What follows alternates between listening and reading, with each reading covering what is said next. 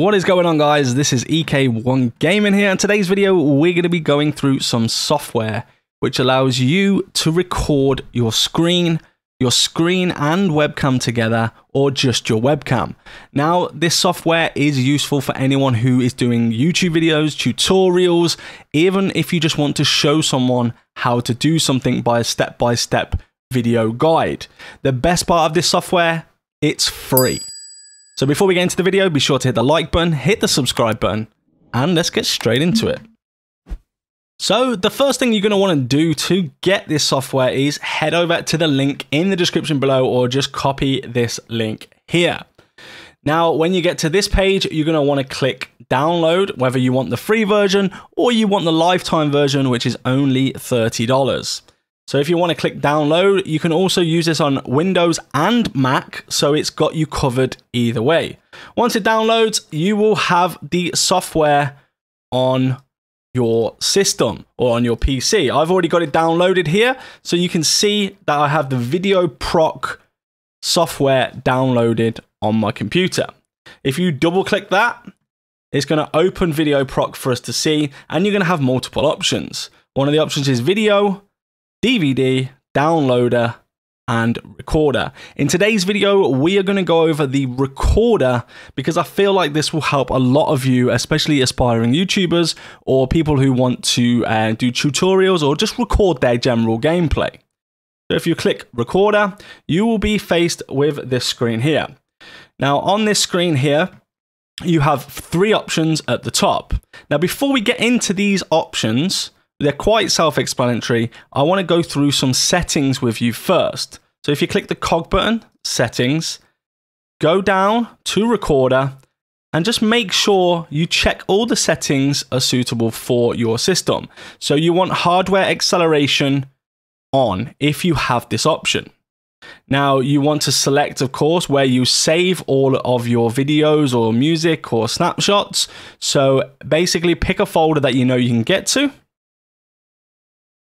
And then when it's down here, when it comes to the recorder settings, you just make sure you make it on high, or you put it on high. You have it as MP4 or whatever format you choose. I do prefer MP4 because the file size is more capable, and MP4 is recognized in a lot more editing software programs. Desktop audio device, I've got mine as default because I don't believe I'm going to be playing any sound through it at the moment. But if you are, just go ahead and pick whichever one you want. If you have a Go XLR like myself, you can pick game, music, system, however you want it to come through. Then, of course, the most important, if you're going to be doing voiceover, is chat mic, or what mic do you use? So again, with the Go XLR, I have mine set up so I can use it under chat mic. You might have yours if you want to use voice mods under microphone, or it might be Blue Yeti. You just pick whichever one you use. With the encoder, make sure it's hardware NVENC.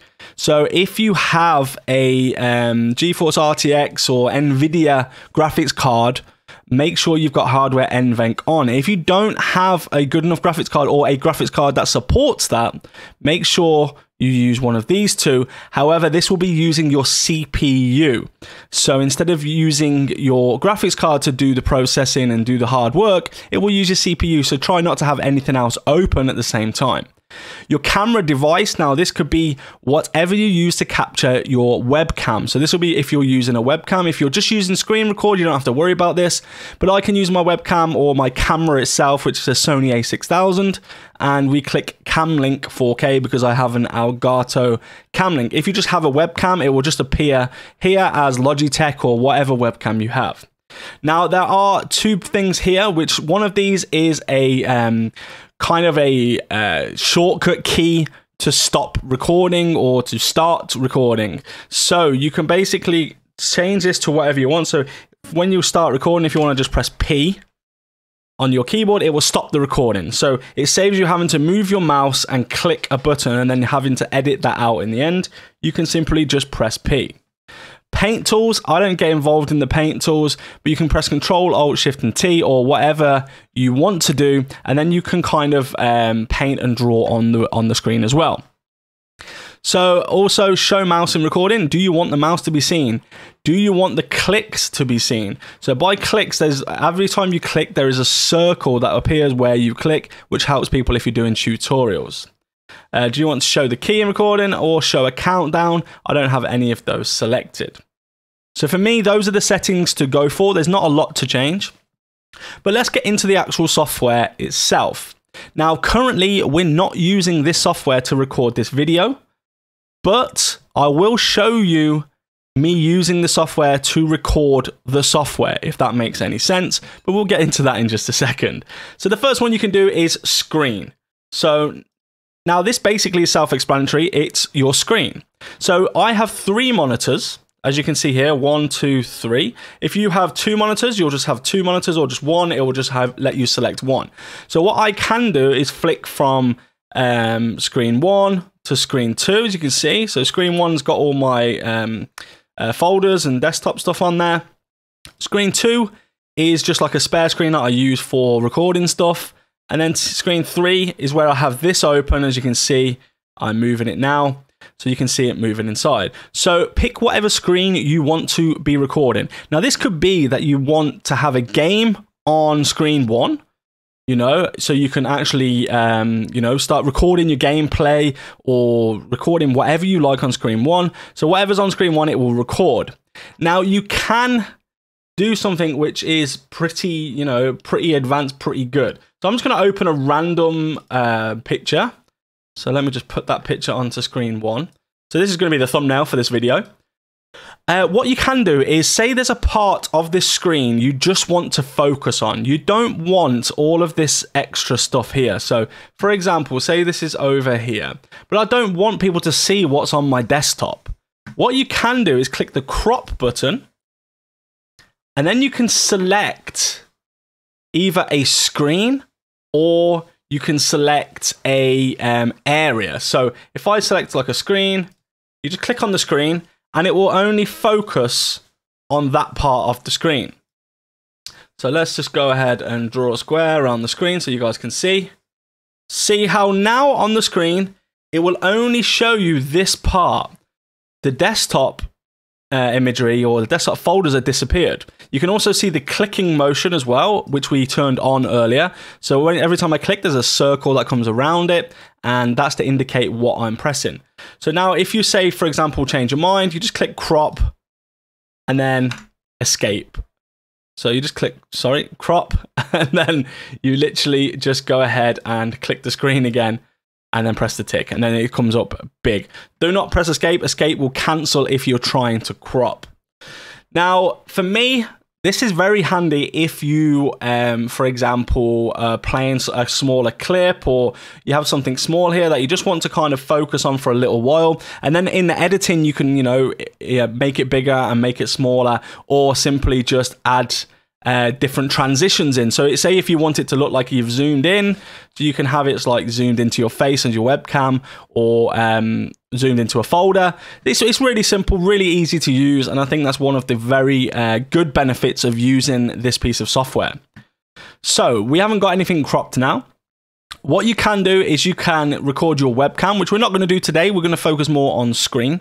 And then you can also record screen and webcam. Again, we're not going to focus on this in today's video, but if you want me to do another video, make sure you hit the like button, and obviously leave me a comment in the comment section below to tell me which section you want me to cover. But today it's going to be all about screen. So we've got the screen open here. Let's see if we can open a game, and I'll just show you guys exactly what the what it looks like. So let's open. Oh, I don't even know which game to open. I think Destiny's got an update, so we won't open that. Let's go for the Division, because I don't think that has any updates. So right now it's just updating, but we'll skip ahead in the video until the game is open. So as you can see, we have the game on the screen. It looks literally clear. Now, the issue we've got here right now is it might be jolty a little bit, and that is because I'm recording off a recorder that's recording the game. So what I'm going to do is show you some footage of the actual VideoProc software recording the game live, or recording the game fresh, not through a third party. So let's go ahead and show you that footage. So as you can see now, we are recording using Video Proc. Now I've got to say that the response time of the movement is perfect. It's literally live. Like as I turn sharp movements, it's absolutely perfect. I could even play the game by watching it on the Video Proc software. However, the screen is a little bit small, so you wouldn't be able to get the full potential of the game. So as you can see, the game is working fine. The graphics look good. The quality is very good. And you can do this, and it's recording the game sound, which is coming through my system, which is set up in the speaker settings.